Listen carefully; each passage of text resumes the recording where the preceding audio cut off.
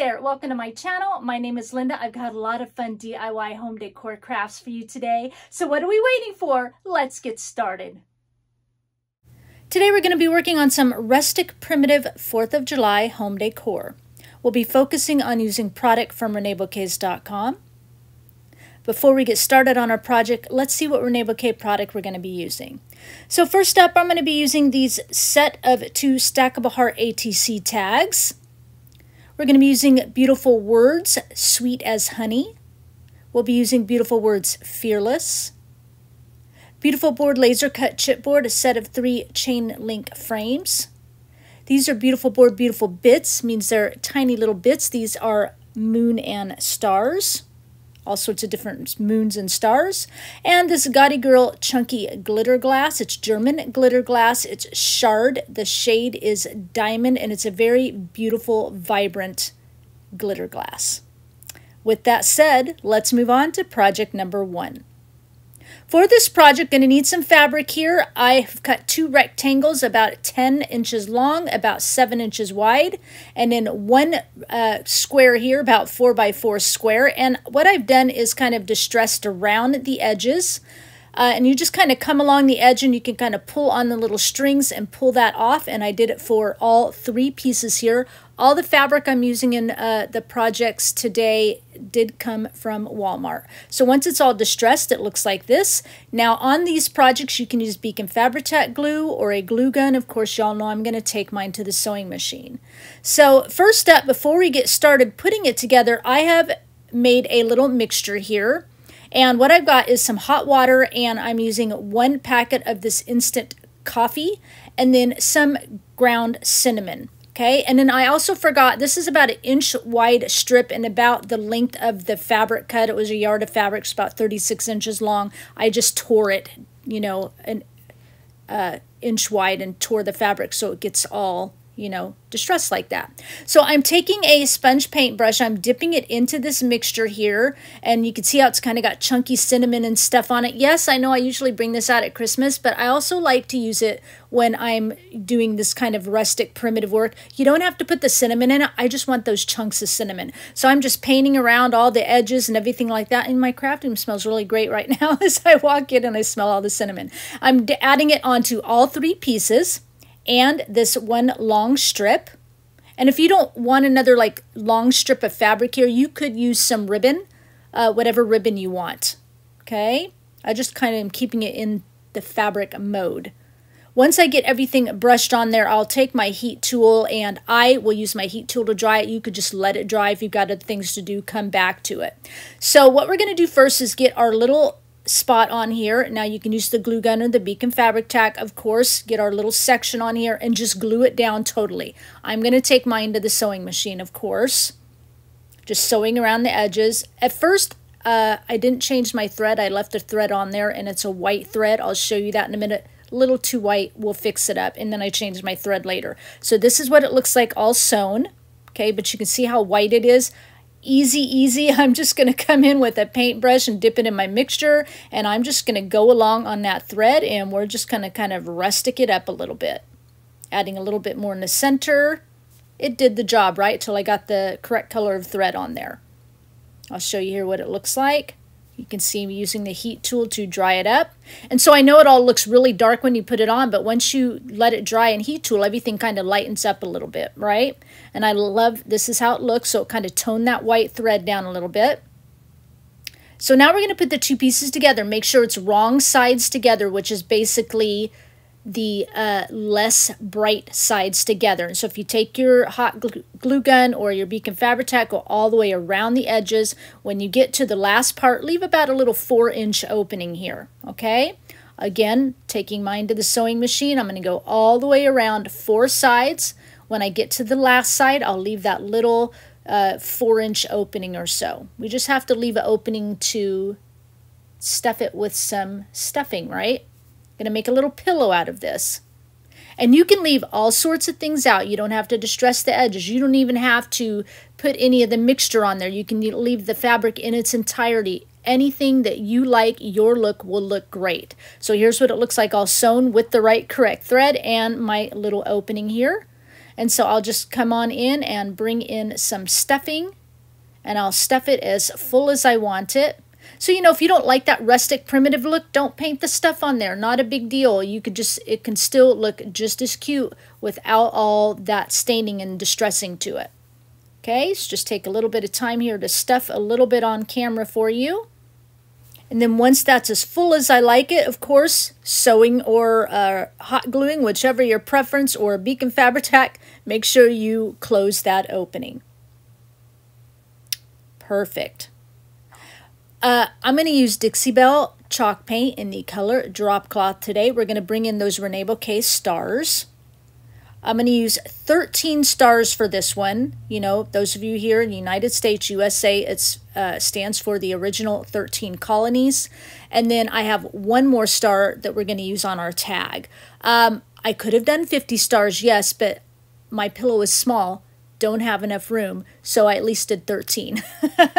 So what I did is the kind of dauber foam brush, I kind of pounce it on a pounce brush so I get the texture, and then using my heat tool here, and I'm going to dry it, and then I'll repeat that process 2 or 3 times so I get a nice kind of thick texture, as you can see right here. Just gives a little bit something more. Okay? And then I'm going to repeat the process for the little ATC stackable heart tag here. I'll just go around the sides on the front, and then, you know, off camera I do the back. You don't see the back, but in case for some reason it got seen, at least it's, you know, covered. And then heat set it in between just like I did the other one. Okay, I'm going to bring in some of this Distress Oxide. It's Tim Holtz Ranger Ink Vintage Photo. You can find this at any of the craft stores. Okay, and I'm going to bring in, I also buy little packages of these kind of little finger dauber things, got a little pouncy brush on it. You can see how I take it into the ink and then kind of pounce it around the corner of my stars just to give a little definition and add that little bit of distress around the stars. And that way when it sits on the fabric, it'll kind of pop them up just a little bit. And the finger daubers are really easy to control. But yes, this ink can be found at any of the major craft stores. So I've cut a piece of paper to fit inside this ATC tag. I'll go ahead and sew it here in just a minute. I'm going to add just a little bit of ink around the edges of this as well, front and back. You can see the back there's all done. And then I'm going to take my little sheet of paper to the sewing machine, and I'm going to sew on it just like I did with the fabric. I'm not changing any settings or anything like that. My settings are at 4. My tension set on 4. It's just on a straight stitch using all polyester thread because my machine, the cotton, I don't know, it just doesn't like cotton thread, but cotton thread works fine. And then taking the open end of my scissor blades, I'm just kind of scraping along the edges to add a little texture there, and then coming back in with the ink a little bit around the edges just to give it this nice little distress look. Okay, then I'm going to come in. I printed something off my Cricut Explorer 3 machine, and I will make sure I have the list of the fonts in the description box for you. And so I wanted this to, you know, it's Old Glory flag, sacrifice, honor, and courage. I wanted it to, you know, just kind of display what the flag means here. Okay, so put that aside for a minute. I glued that onto the tag. Now I'm coming in with that strip of fabric. Here's where you could put ribbon if you want. Just bringing it around and tying a nice little bow, and then I'm going to kind of open the fabric up a little bit, and then I'm going to just kind of set it where I want it, all kind of wrinkly and stuff like that. And then I'm going to glue that into place like that. I'm going to glue it kind of folded into place with all the little hills and valleys and things like that, just so it stays that way, of course. Because I wanted to have that cute little, you know, primitive rustic texture there. And then we're going to come in and start gluing. Once that's all down, we're going to start gluing our stars into position. And I'm not choosing rhyme or reason where I put them. I have 3 large stars to start, and I'm just kind of in a triangular fashion there, more, you know, pleasing to the eye. And then I'll just come in with the next set size stars. In the set, you get, you know, multiple different size stars. You get some moons, and then you get those kind of outline stars as well, like I showed you earlier. Just placing all 13 of them on here. And you could do 50 stars if you want, if you did the tinier stars. Like the ones I'm putting on there, you could probably get all 50 on there. But I wanted some stars, of course, and just went, like I said, with the 13 because I knew that would fit at least. I don't want to misrepresent here. Perfect. I love how this pillow turned out. absolute favorite. There, that is all complete. And then we're going to come in with this little outline star from that kit. We're just going to kind of put it at the bottom of the tag. I like this here just to give it a little something, but it's not in your face. And then we'll go ahead and glue the tag down kind of right under that bow area, just like that. And then I've got just some pit berries and some little rusty stars on a wire I get actually at Christmas time, but I use it all year round. I'm just kind of putting the two together, and I'm going to add some Beacon Fabri-Tac glue here and just kind of tuck it up under that bow just to give a little texture up above there. And then I've got a rusty star here and a clothespin, and I'm bringing in some of that ink again just to kind of stain that up a little bit. Figuring out where I want things to go, bringing in that rusty star. That way it kind of goes in with the rusty bells. And then this Fearless Word from Renee Bouquets, I'm going to clip that into that clothespin. I love it because I think all these words just kind of represent, you know, our, you know, flag today and what it stands for, and our military and what they stand for, and the sacrifice that has been given and continues to be given daily. So I just love how all that fits together. And now I'm coming in, you could skip this part too, but I'm coming in with just a little bit more cinnamon. I add more cinnamon to that mixture and just kind of adding some of that around the areas just to give a little more texture, a little bit more of that primitive look.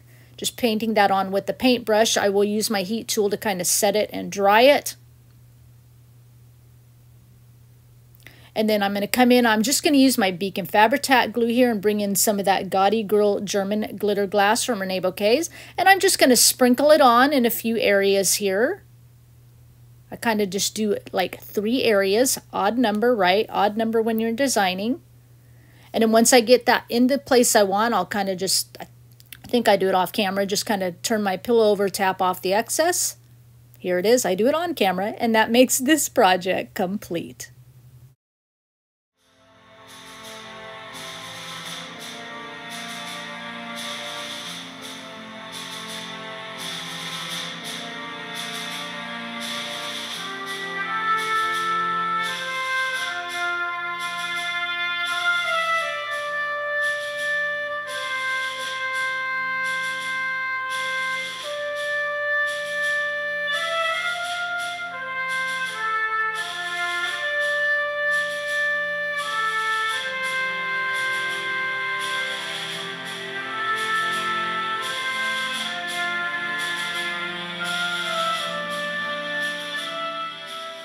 So let's move on to project number 2. For this project, we're going to be making some stars here. I have 2 pieces of fabric for each star. All of these fabric choices can be found at Walmart. You can do different colors like I did, you know, or the same color, doesn't matter. I chose this for my pattern. You can draw it out, print something out from the computer, anything like that. And of course, as with the last project, you can use Beacon Fabri-Tac glue or the hot glue gun. No laughing at how my hot glue gun looks. I'll hear you. Or the sewing machine, of course. If you're gluing, you're going to glue all the way around on your star, leaving one side opening because we need to be able to stuff our star, of course. I'm going to just show you one star here, and then I'll do the others off camera because it's all the same process. Of course, as you can see here, I'm sewing around all my edges of my star. Yeah, you could choose any colors you want. I chose one that all had blue in each of the patterns, so it kind of went together. You can see I left one side open here, almost like a side and a half, and then I realized that's too much, so I went back and kind of sewed up that other little half side, so one side is sufficient. Once that's done, I'm going to take the open end of my scissor blades, as you see here. I'm going to scrape along the edges to get that distressed look. It works really nice with these fabrics, perfectly easy. I distressed all but the side that, you know, I hadn't sewn yet because it was kind of a little hard to hold it together. Got what we want here. And then I'm going to come in and stuff each star, of course. Now, in the end, once my stars were stuffed and sewn, I realized they were too stuffed. I went with it and left it, but you may want to stuff it a little bit less because it does get quite bulky, but it's cute either way. So here it is already. Of course, stuffed. You want to go ahead and glue your opening if you are a gluer. And of course, I'm taking mine to the sewing machine and closing that opening. perfectly wonderful. And then once I get that closed, I'll come in with that last little side and kind of distress it out a little bit. And then, like I said, I'm going to do the same on all 3 stars. So here they are all ready to go, looking super cute like that. But y'all know what I'm going to do. I'm going to bring back that cinnamon instant coffee water mixture. Again, just some hot water to start out. Add that instant coffee to it so it melts it nicely with that hot water. Add your cinnamon to it, or don't add cinnamon. But I'm also going to bring in this Distress Oxide ink again, just like on the first project. You can elect to use one or the other or both. You can see how this ink just distresses it up nicely. And again, you can find these inks at any craft supply store. Renee Bouquets does carry a few inks, but she's just really limited on supply and unfortunately doesn't have this color in stock. And there's a difference. If you go to the store, you're going to see Distress ink, and then you're going to see Distress Oxide ink. And the Oxide ink means just when this ink dries, it kind of has more of a chalky appearance versus the Distress ink. So again, you can use one, both, or all. You can see how the ink just looks nicely here by itself. But, you know, I like that cinnamon mixture because I kind of like the chunkiness of the cinnamon on it. So you choose how you want to do it. Get all 3 of your stars, distress how you want, or don't distress them at all. Leave them perfectly plain. It would look really, really cute. Once I get all this on here, I'm going to kind of set it to dry a little bit. I will use my heat tool eventually. I have a couple strips of cheesecloth here. You can find it in the kitchen section at like Walmart. You could use the wet mixture on this, but I'm going to just bring in this vintage photo ink again. And I'm going to ink it with the cheesecloth, you know, kind of together. And then I'm going to open it up and ink it stretched out. That way it'll get like different variations through the cheesecloth. Okay, I'm going to set that aside. And I'm going to come in with some twine here. I'm going to use twine because I know it's thicker and it won't break, and a long doll needle. Needles don't have to be this long, but Walmart does carry a 3-pack of different lengths of kind of these doll needles. I'm going to take one end, I'm going to kind of make a little loop and add a knot to it so it's kind of like a double knotted loop there, I guess you could say. I'll cut off that excess once I pull it through the center of the first star. And I'm going to grab another star and pull it through the center of that star all the way through, and again through the last star in the center. And then once I got this far, I'm kind of pulling it nice and tightly. You can see how indented it is on the bottom. Again, this is where you might want a little less full star. And I'm holding on to the twine on the other side, and I'm bringing the needle through kind of the center of that area, and then I'm going to pull the needle out. Okay, and then I'm going to grab both pieces of my twine here, the one long piece that came out the needle and the other piece that's in a loop because I didn't pull it all the way through, and I'm going to use those 2 pieces to kind of pull it tight and knot it together so it's a nice strong knot here, and then cut off the excess. Okay, I know it looks funny so full, but we'll make it cute.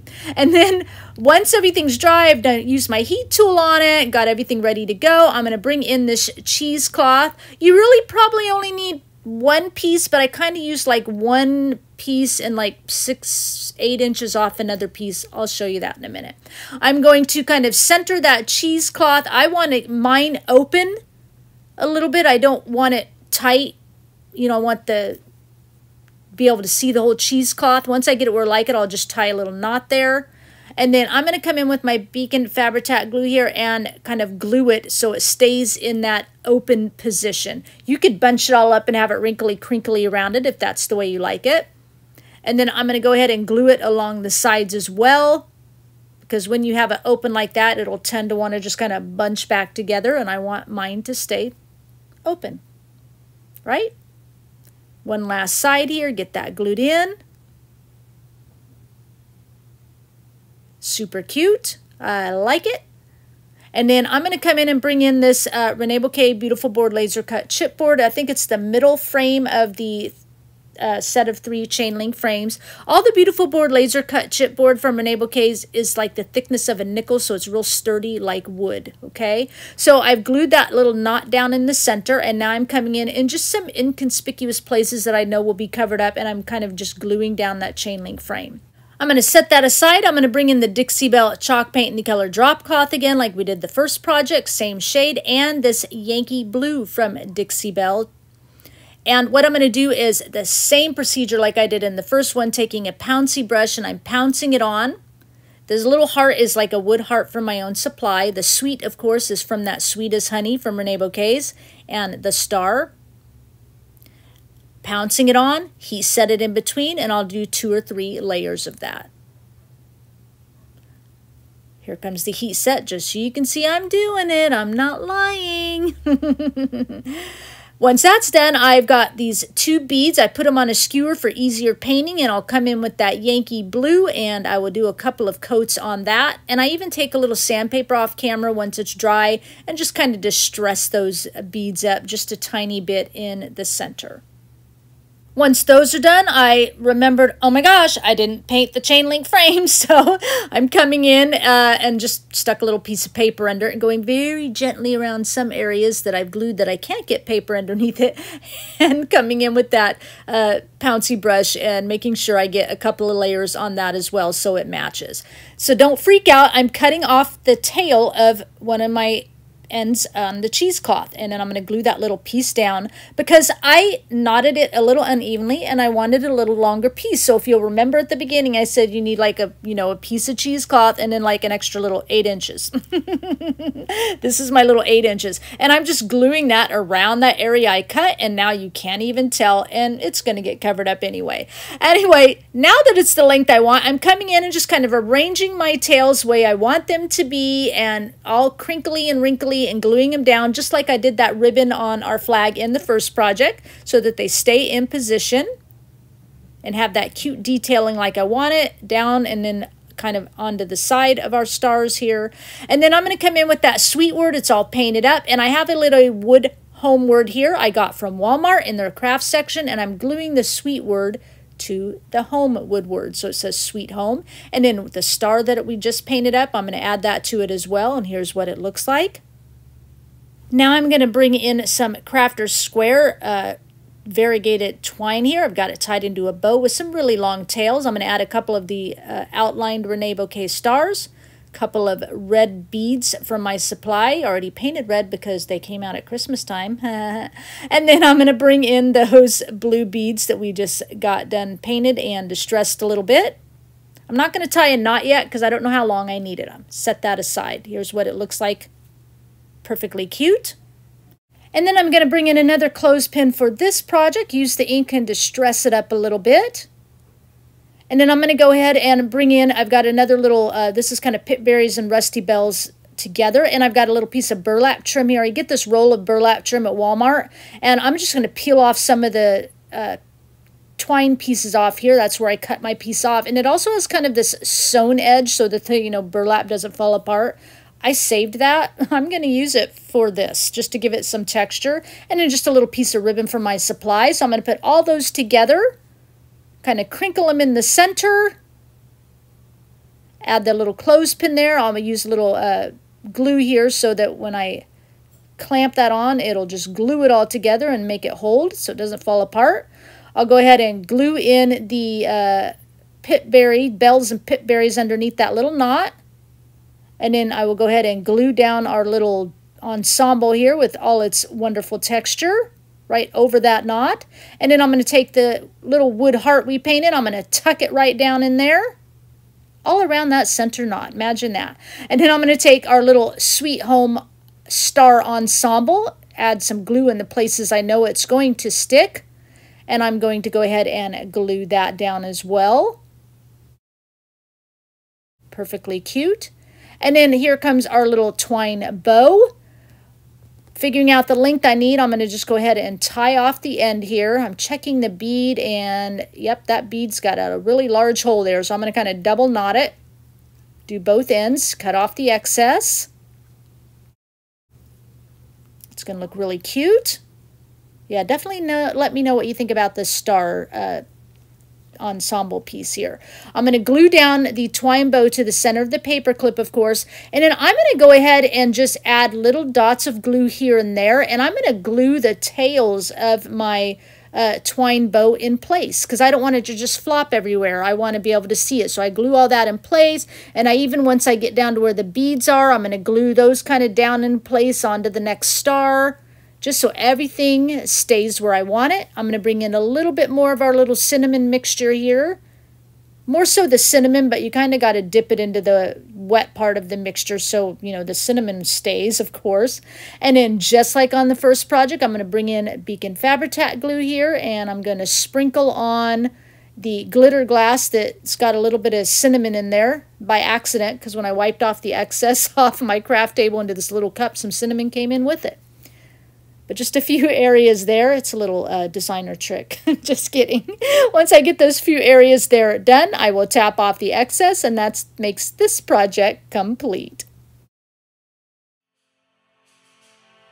So I hope you like the projects that I came up with today using product from Renee Bouquets. I will have the links to all the product I use on both of these projects in my description box for you in case you need to run over and get something for yourself. Leave me a comment down below and let me know which one of these projects you want to make, because I'm curious. The flag is my favorite. I do like the stars, but I kind of go back and forth on whether I do like the stars, but I love the flag. Anyway, please give this video a thumbs up. And if you wandered in here, it's your first time, you're checking things out, you're digging what you saw, before you click off, make sure you hit that red subscribe button and notification bell so you don't miss out on another video from me. And before I go, I'm going to leave you with one final thought.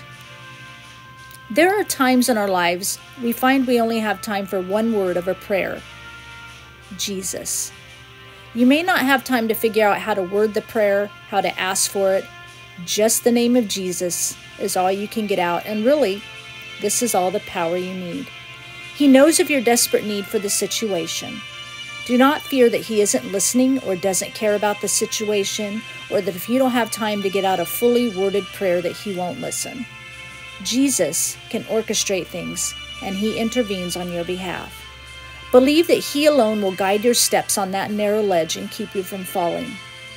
Do you believe that He will walk those steps with you and bring you out the other side? Or do you believe that there is no way of getting through this? No matter what we face, you must know that Jesus is able. We hear it all the time, we know it, but do we truly live it? Do we truly recognize His power in every situation of our lives? Do we truly believe that the name of Jesus saves? Like deep down in your core, do you truly believe He can handle it for you? Don't let any unbelief cripple the hope you are waiting for. I promise He knows what is happening. He knows what needs to be done. He is the great I Am. His presence is unstoppable. His power is your healing grace. Unbelief can halt a miraculous power, but trusting in Jesus can release that power into any circumstance you are facing. Choose to leave your doubts far behind you. Don't cling to them. Instead, choose to cling to Jesus. He will restore, support, and strengthen you and place you on His firm foundation. Today is the day. Release all your doubts and fears for whatever situation you're facing. Embrace your faith and whisper His name, Jesus. I thank you for sharing your time with me, and I'll talk with you again soon. Bye.